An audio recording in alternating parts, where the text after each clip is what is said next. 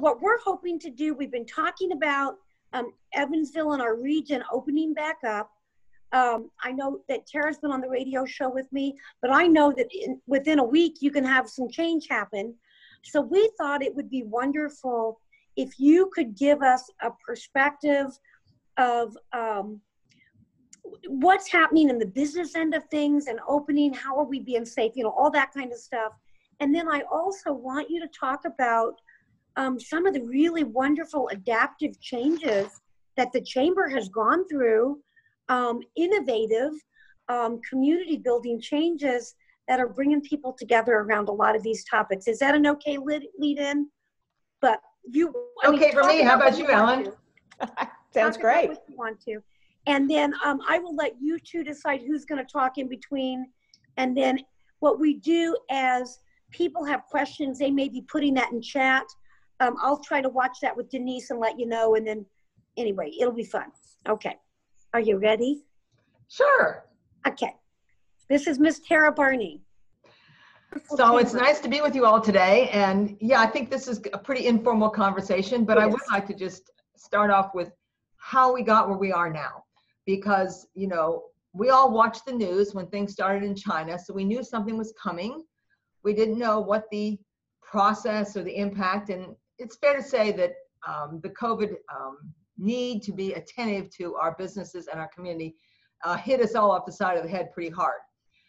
So as that happened, you know, our elected officials and our business leaders right away said, what are we going to do to make sure that we are not just letting this thing pass through us, but making sure that we're doing all we can to enable our business community and its employees, because I always like to connect the dot between businesses and their employees and families and the people that live in this region, because it's all one and the same.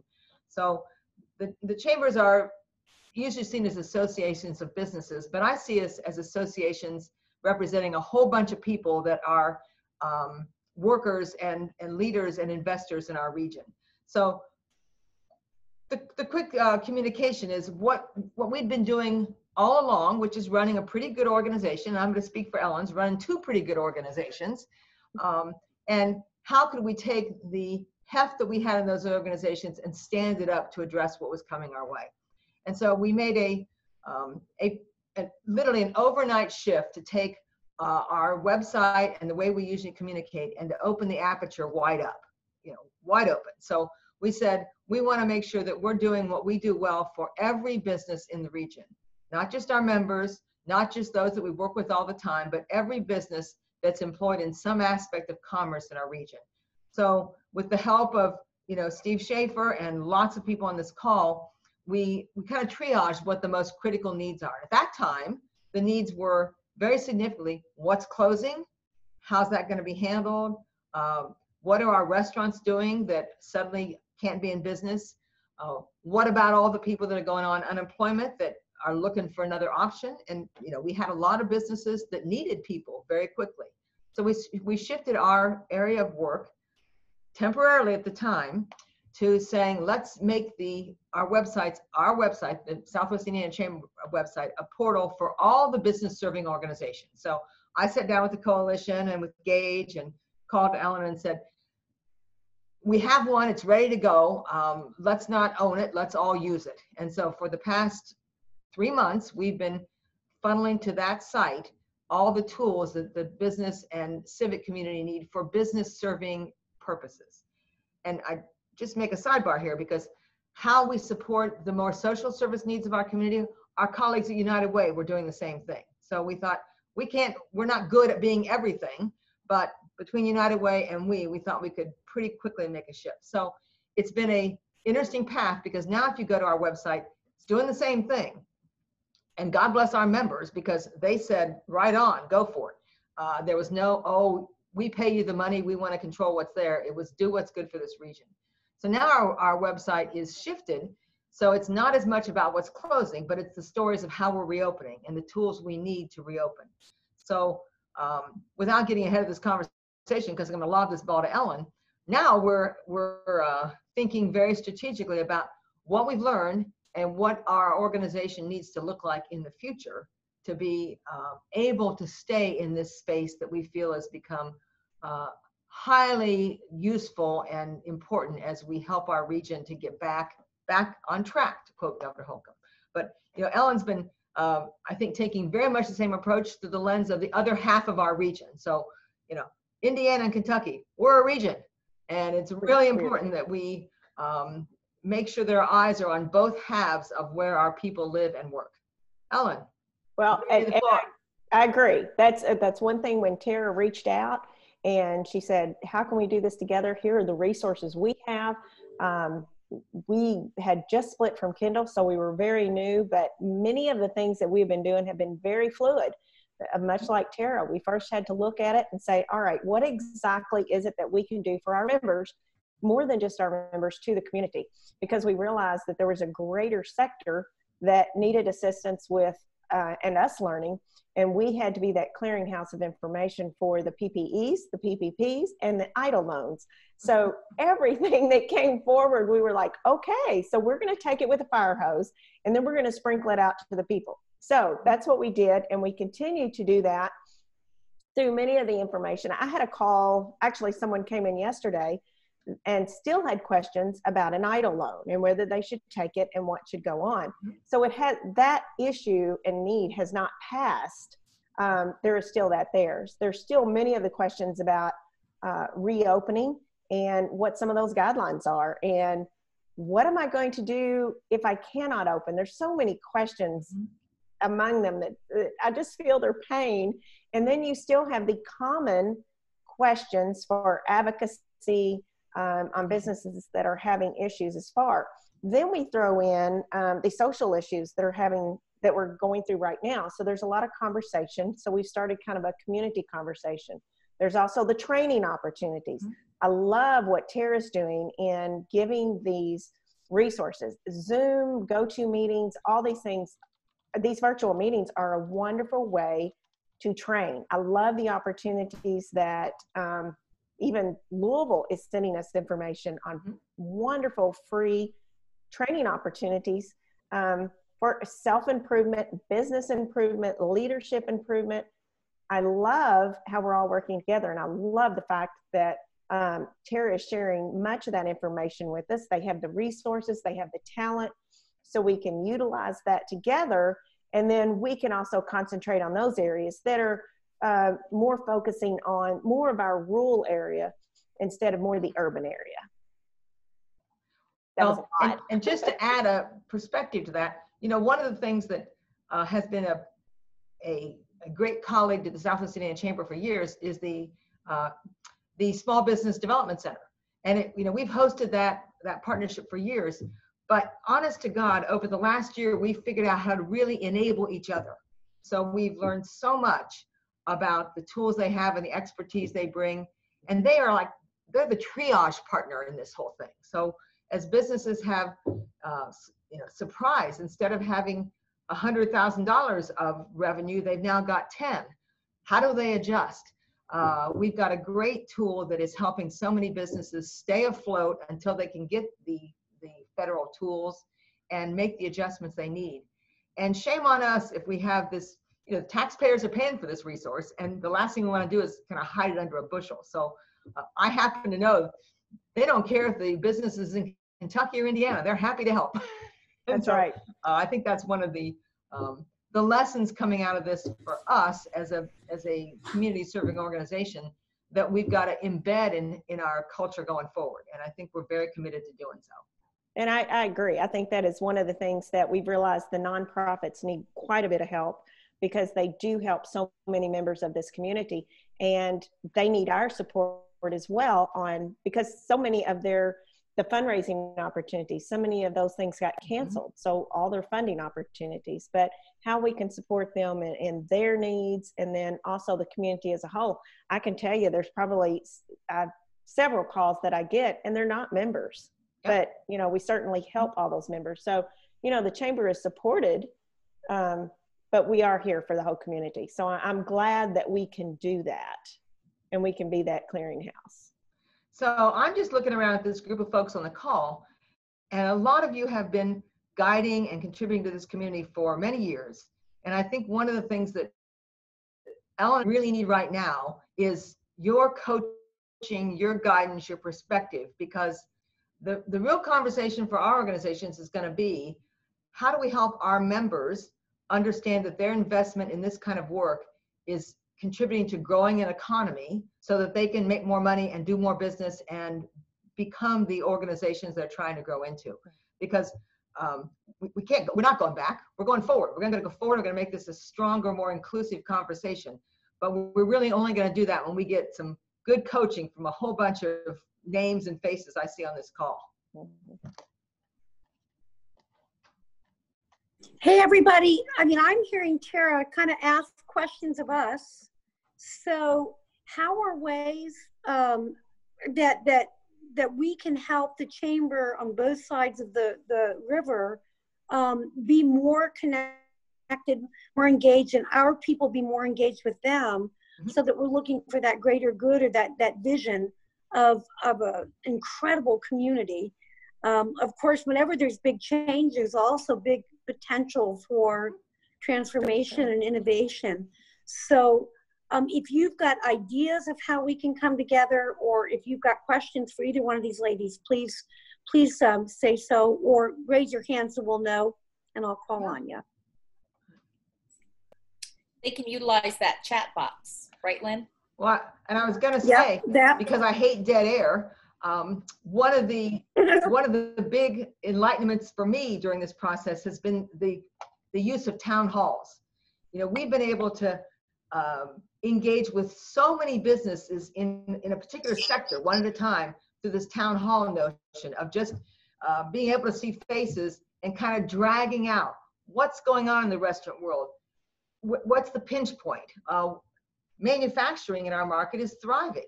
That's not to say it's not impacted by COVID and by everything else going on in this world economy, but people have been going to work in the manufacturing sector. So they have different challenges. They're all begging for help figuring out childcare, for example.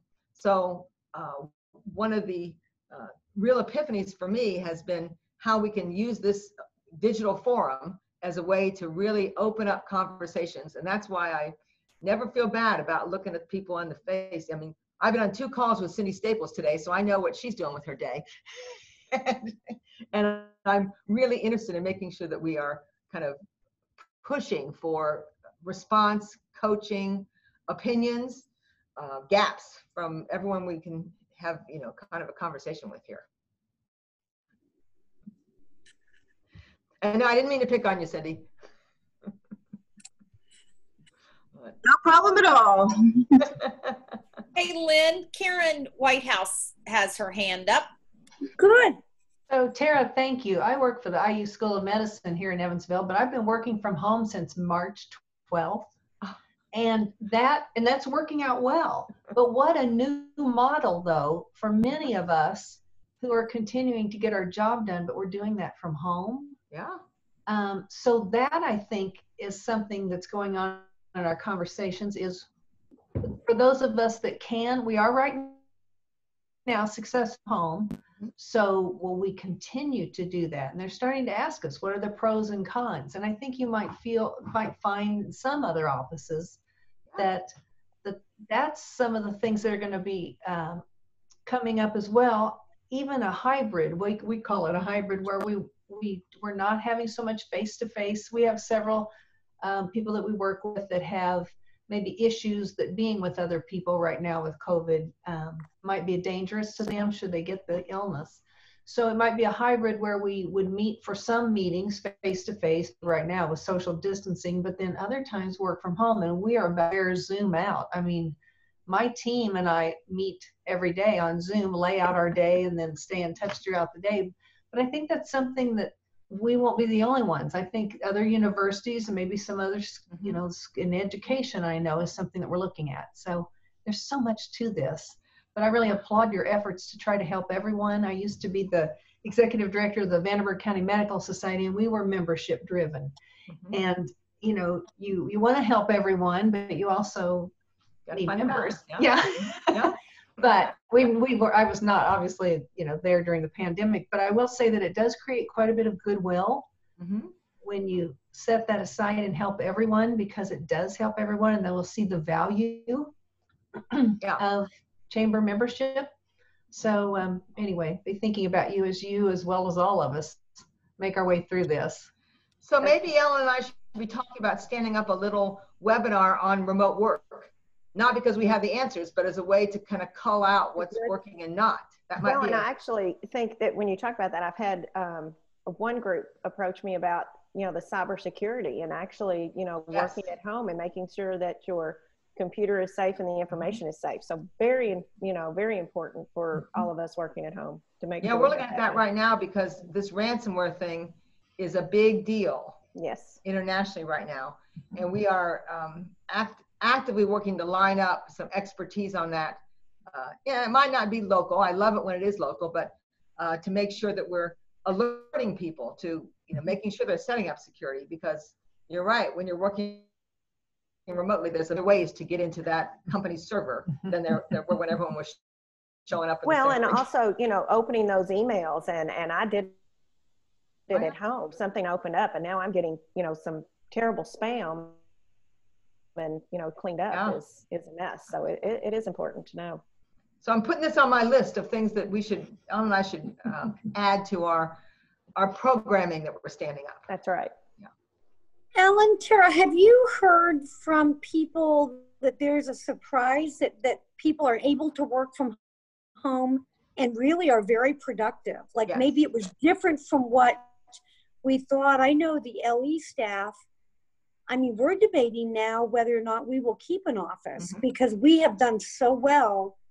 Now we have the ability to light anywhere. We're connected to so many different companies and places. To find a place to meet is just not a problem. Yeah. But be more unique, plus we're a small group. But how's that happened with other people? Have you heard whether or not some people prefer it and some people don't like it? Well, I think that a lot of us have learned to work from home very effectively. I'd be the first to say working at home was something I did when I had to. I've learned to be productive at home myself. So I'm kind of a type A person. I need to be around people. So I do a lot of walking because I got to do something. But I think that quite a few people have raised the value of working at home as being something that we ought to build into our model going forward. In the companies I've talked to, I'm guessing Ellen's hearing the same thing. I'm hearing much of the same thing. Yeah. There's those that can work at home, but they're understanding the challenges of if they've set their office up, say in their dining room or their kitchen, that it's then not allowing them the break they need. So then there's that mental bog down. So some have said, I've had to make adjustments. I have to make sure that I've actually put my office in an office space, and I take the time for lunch and I take dinner. So I think there is the challenge to make sure that it's done properly. I have others that say, I am so much more productive at home working at my job because I am able to get the things done. I'm not taking as many breaks. So one of the things that I wrote a kind of a letter to our members, which got published in the paper 2 weeks ago, and it included kind of 4 projections. And one of them is, every time a lease comes up in our market, and probably markets all over this country, there's going to be an assessment going on. So what happens with office space is going to be very interesting to follow, because I think a lot of people are going to be evaluating that. I think tons of people are going to be watching what goes on in the business meeting space.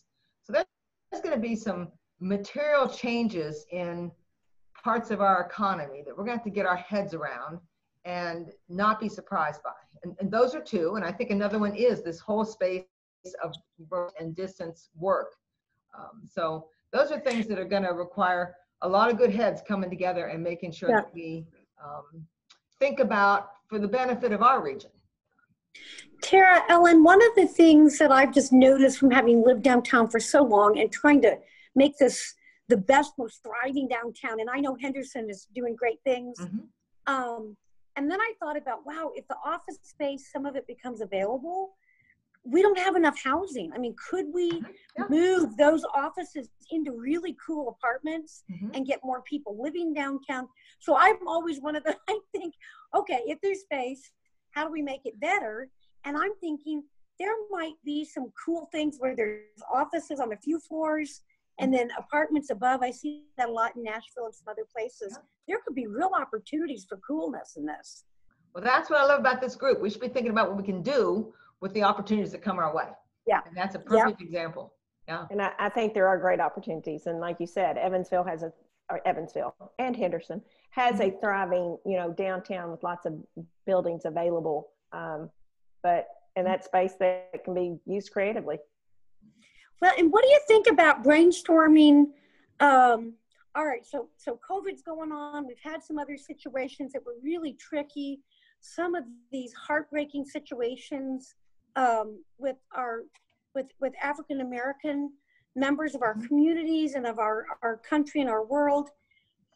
So when I think about how we have fared, I mean, I hate to sound like this, but I don't care. We've done real well. I mean, I just was at the most beautiful march on Sunday that we marched and we sang and we prayed and we hoped for better things and we were determined and that was beautiful. And our situation with COVID has not been as extreme. Is this not a time for us to say to the outer world, hey guys, if you're going to do a company, if you're going to do an innovative new restaurant, if you're going to move somewhere, how about here? How about this region? You make a good point. There's a lot of people, I've heard people say that actually the more rural areas, which I consider us, even though Evansville is certainly, more metropolitan than Henderson, is that there is going to be that desire to move into a community that is less, and I don't want to say volatile, but certainly more opportunistic to grow and to thrive individually, to thrive in a family. And I'll just add my 2 cents here, because I do think that we've got some specific advantages right now, but I also think that we've got, and one of those is we're respectful and we listen better than other places I've lived. And I think that's a huge advantage because it opens the door to where we still have a lot of work to do. Yes. Because if we are going to grow in the world economy, we do have plenty of opportunity to stand alongside our African American friends and make sure that we are continuing to make a lot more very specific, deliberate progress. Because that's the community that smart 21st century talent is going to choose to live in. Mm-hmm. And it would be folly to not continue on to do very deliberate work. So I am thrilled with how the last couple of weeks have gone here. I think you make a great point, Lynn. We've demonstrated that we can listen and we can support.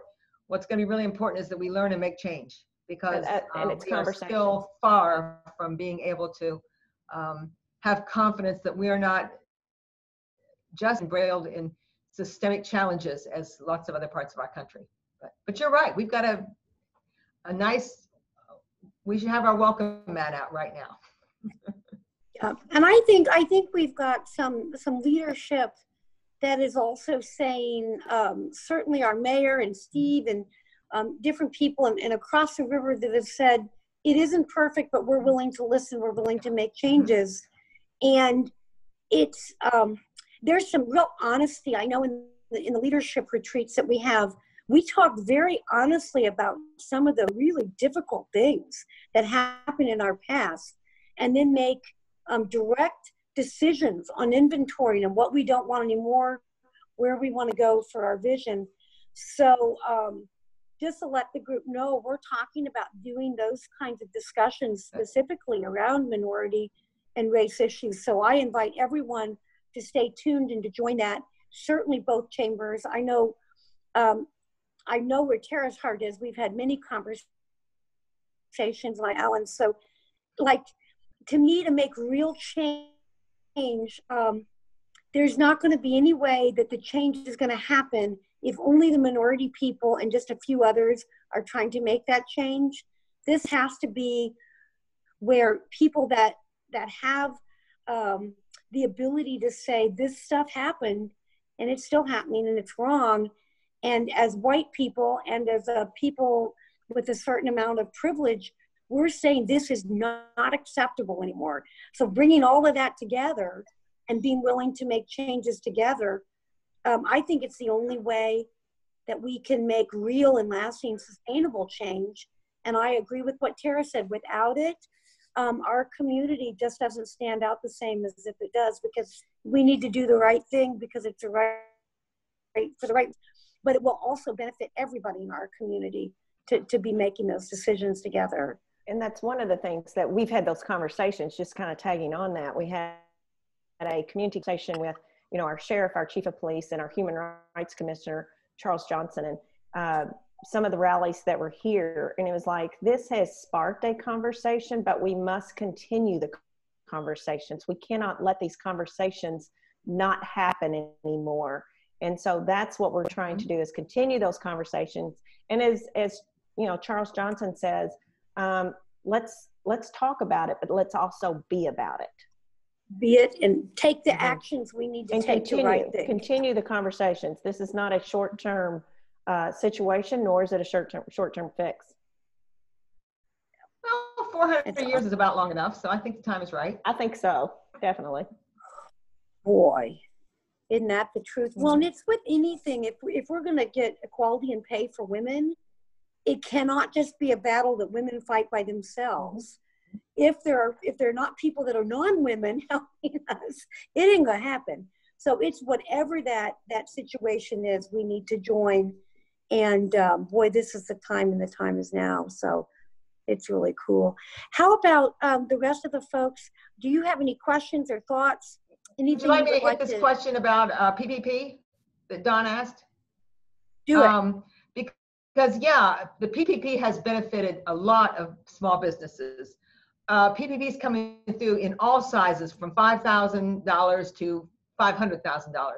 But we know that there have been hundreds and hundreds. I've got the numbers. I don't have them in front of me. I'm sorry, I should. Of businesses in our market that have gotten PPP that are genuinely in what I consider small business. So, you know, the feds call a business with 500 employees small business, but I call a business with 50 or fewer a small business. And it's been quite effective in getting to lots of businesses that are 2 people and 10 people. So I've got to say, I started out being very skeptical of it. I think the issues now have to do with reporting on it, and I'm not making any brilliant predictions here, but I think we're going to find the federal government gets more and more flexible about how that money gets used. So I'm feeling like it's got potential to be surprisingly important. And if you look at the data just in the last few days of the stock market, and if you look at our unemployment, a whole lot of people are getting back to work now, lots to go, and spending last month, which was basically PPP money, has really been critical to starting to move the market in the right direction. So I'm pretty excited about that program. Main Street's more complicated, Idle's more complicated, but they're all, I think, being pretty well guided by our financial institutions and our law firms that are working with our businesses. Yeah, I think there's a lot of conversation with it, but it has certainly helped many of the businesses stay afloat during the uncertain times when they did not know what was going to happen. That certainly has helped. Yeah, and I echo Amy's comment. I think it's nonprofits have really, nonprofits except for chambers, we're the only ones that can get it. Right. What? You know, C6s are not eligible. It's a long, bad story there, but basically the NFL used to be a C6, for example. So some big C6s that have created a complicator here, but no one on this call wants to hear about it except maybe Ellen. So we're the only organizations that, to Lynn's point, one of the reasons that we so much appreciate this community support, we're moving through this without the benefit of PPP, unlike most other nonprofits. Hey, I'm going to break in there for a minute. You know, Tara, I did not know that until just now. I did not know that. We are a not-for-profit, not considered nonprofit. Yeah. It's crazy. Oh my gosh. Yeah. I mean, if there's any way that you or anybody that you know that can assist by helping the chamber, please, both of these chambers, because they've been doing unbelievable things. I had no idea they weren't able to take advantage of that. That feels really weird to me. I can't stand that. Wow. All right. We will keep telling Thank you. people that you all need support, because that's just hard Thank to you. believe. Okay. Hey, Lynn, I don't know if you can see the amazing Chuck Stinnett, Yeah. but his hand is up. I think he'd love to share something. Talk it up, Chuck. Sure. Something that I think that Tara and Ellen might want to consider is those of you who have been working from home, you probably can sense some psychological differences and emotions. I've been a freelancer working from home for 2 years, so I've got fairly deep experience with this. I've done a little bit of reading about the psychological effects of people who are working remotely. There's even a website, weworkremotely.com, and you hear a lot of discussion. I also saw I think it was the American Psychological Association had a piece back in late March about the effects of working from home. You hear about a lot of senses of isolation, depression, franticness. Some people feel they need to be working 24/7. Some people don't get the exercise that they need. I'm happy to say I haven't personally felt any of those effects, but I think my personality has changed a bit by being quiet so much of the day, by being apart from people. It hasn't changed me, but it hasn't made me a different person. But there are things I observe about myself. I don't feel like I suffer fools quite as happily. Your mileage may vary, but I think it might be worth looking to some experts or some people with experience about working remotely, because I think you're right. I think that people are going to be working from home a lot more, but maybe they need more preparation than just getting thrown into the deep end. Boy, Chuck, it's like you set that up. Tomorrow, we are hosting a webinar on building personal and business resilience. So you can still sign up on it. It's just a half hour, because it's meant just to say, is there an issue? And tell us more about that so we can stand up more specific programming. So if you go to the Chamber website and sign up for it, we'd love to have you. As I said, it's a half hour, 9 to 9:30. From it will come other more specific programming, because we get this is an issue. We just don't know exactly what the sweet spots for conversation are yet. So I would love anyone on this call that has a half hour to give us to join that conversation tomorrow. And it will help us to do just what you're saying, Chuck, because I think we all see this as a new horizon and would love to figure out what the most relevant use of your time. Whenever we stand this programming up, if people want to give an hour to it, it's got to be worth it to you. So yeah, it does need to. You've got people saying, I love it. I love working from home. And then you have those that feel isolated. So it's nice that everybody can understand that, hey, it's not great for everybody. And that if it's not so great, you're not alone. So here's some resources. Putting it in the chat. We had David on not too long ago, and there's some discussion about giving some choices. Like, if you like to be educated at home, we're going to try to meet that. And if you'd rather be at school or need to be at school. And I think sometimes being open to listening to your people and say, what is it exactly? What makes you happy? On our staff, I think, Elizabeth, you would probably stay working from home for the rest of your life, right? If she could find a cave. Yeah. And then Denise, I don't know if Denise can take it. And then I'm kind of 50-50. Can I work from home in the morning and go to work in the afternoon? You know, I kind of want to mix. But it's, I don't think it does affect everybody the same. Anyway. I might add one more thing to this part of the conversation. We just put together a remote work policy for our organization. And I guess if there's an interest, we could certainly post that on our site too, because it might be replicable to others, just to provide some rails on what we need to cover. Because things that businesses haven't thought of is if you've got business equipment at home and there's a fire in your house, have you got the liability figured out on that? And that sort of stuff, which is kind of the boring stuff no one wants to talk about, but we're trying to begin to build those tools too. Yeah. Right. I wouldn't have thought of that. Yeah, neither would I have. But fortunately, smarter people than me that work here did. Yeah. Tara, can you see Anna's comment about they're staying in place until August 1st. Yes. That's amazing. And then That's Amy at a minimum. minimum. Wow. And I'm like, Denise, let me out. I actually came to my grandmother's condo to work for a couple of weeks because home was too silent. Yeah. Me, girl. You and me. I am reading the comments, and that's helpful to me. Yeah. And then Amy also said something about needing some help reacclimating to the office and human contact, I guess. So that's good feedback for us, because I can test these questions out with other groups, and then we can stand up. See how it goes. Yeah. At least some conversation. I'm going to say this loud and clear, and I'm looking for Ellen's face, which I don't see right now. We are not the experts on lots of things. The good news is we have a lot of businesses that are. And so it's our job to not be experts when we're not, but to find you all to help us, stand up a good Zoom conference or whatever it is. So this is very helpful for us to reach out and figure out who can provide good content in this space. Did you see Andrea's comment? Now that I have childcare, I like working from home.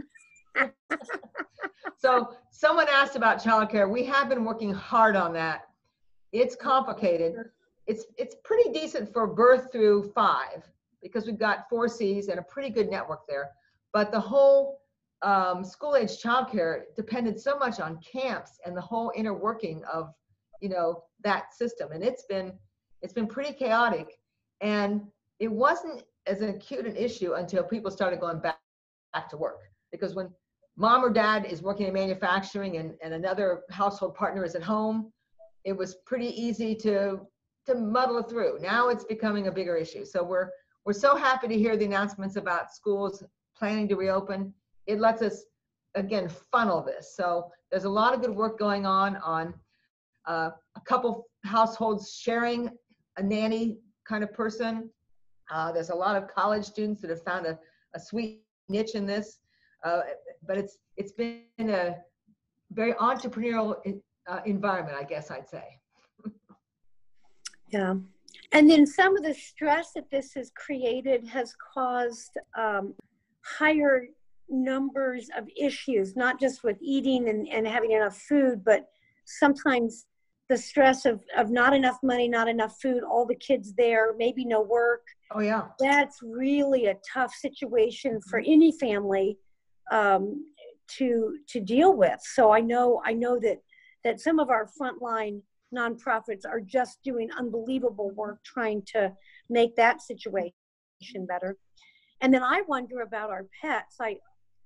What's happening with our humane societies? They a lot of times don't end up being able to get some of the grants and some of the gifts that other people do. And I bet you in a time like this, there's more animals in need too.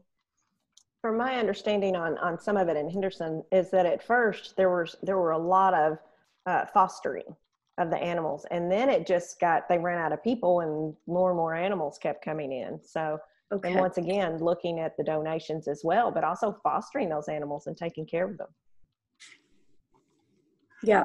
So I think what we're hearing too is there are still a lot of places to take our passion and our desire to help, to volunteer and to help with animals, with kids, with all kinds of stuff. So it's, golly, it's a heck of a time to show what incredible servant leaders we have in our 2 communities, which is pretty amazing, really.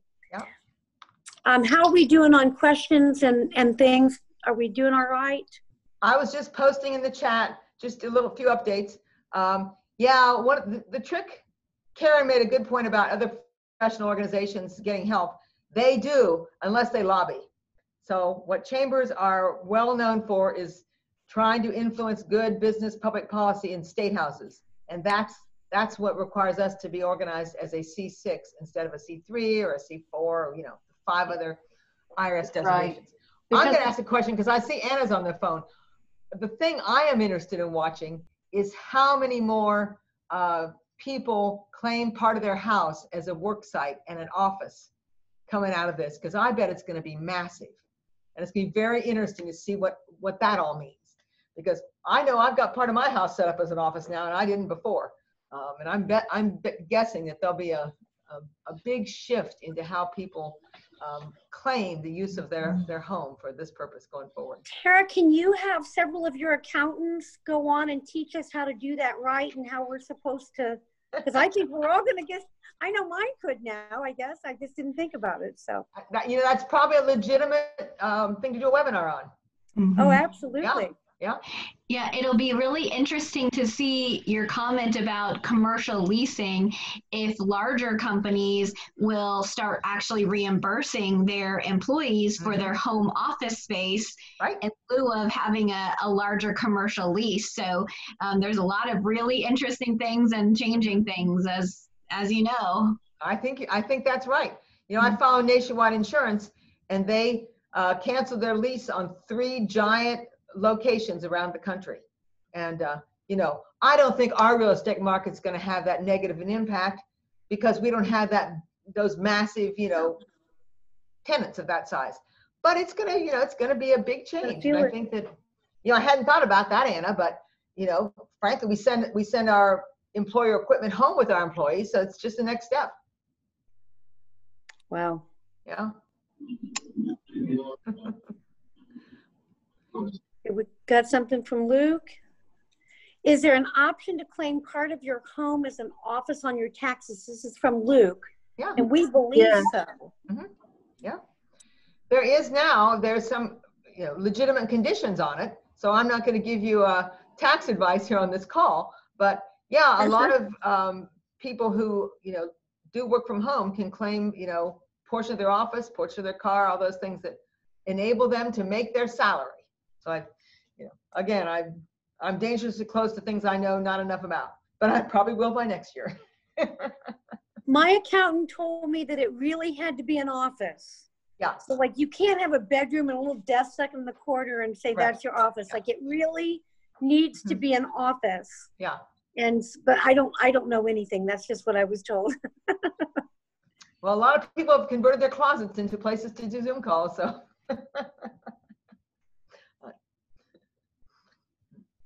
Very good. Anna put a good post there to guide us in that conversation. It sounds like this really has the potential to become a Zoom town hall on where this works and where this doesn't work. So I want to just, you know, make one other comment, because I think going forward, our region has a lot of good things going for us. We are surveying right now to get a read on customer confidence. So if you have a minute and could go to the Chamber website and pull that survey, we're trying to help our restaurants, our event spaces, and others get a read, not just from you as a business executive, but from you as a consumer. And so if you can spread it to others in your organization that are consumers, we're trying to get a read on whether people are going to be comfortable going back for a big concert by when, a small concert by when does the feel like there's going to be plenty of people sitting in the audience. Those are things that are kind of intangible. They're very localized, so we can't steal good information from other markets. So this is where we really need to hear from our community, because our restaurants are trying to fine tune their opening, and so are so many of our performance partners. So we'd love your help on that. Tara, can you put that survey in the chat so they can get, or I know we have it. We can send it out. I can put our website in the chat, but I'm not smart enough to put the link to the survey in our chat. But just so you know, we sent it out in our survey today. I mean, we sent it out in our newsletter today. So thank you. Hopefully there'll be a lot of response. Yeah. Okay. Hey, this has been a wonderful conversation. Ladies, thank you so much. Both Ellen and Tara are just real open. If something else comes up, send them an email, let them know. But get involved with your chamber active, and let's find ways to partner as much as we can on any of these community thoughts and issues. So, but both of you, thank you so much for coming on. We record this, and then what we'll do is we will send this out to our alumni membership as well. And just the people we send stuff to, it's more than that, the voice people, everybody. So more people will get to see this that are on the call. So sometimes we have 20, 25 people here tonight, but hundreds will see it when we send it out. So just know that, I hope that's okay. I don't know if I told you we were doing that. Fine with me. Oops. Good. Before we get off Good, this good, call, good. and just in case Don isn't reading all the chat, I'm going to say I got to keep him posting good reading material for me because he is my #1 source on what I read next. Yeah. Don is amazing. Don is amazing. See, I got his attention. He might not have caught that. Yep. Okay, everybody, is there anything else anybody wants to say before we go? Tara, Ellen, love you guys. You do such a great job. We love having you. It's wonderful. Thank you, Lynn. Thank you so much. Appreciate it. Thank you Okay. so much. So great to hear from you, ladies. Thank you. Bye, friends.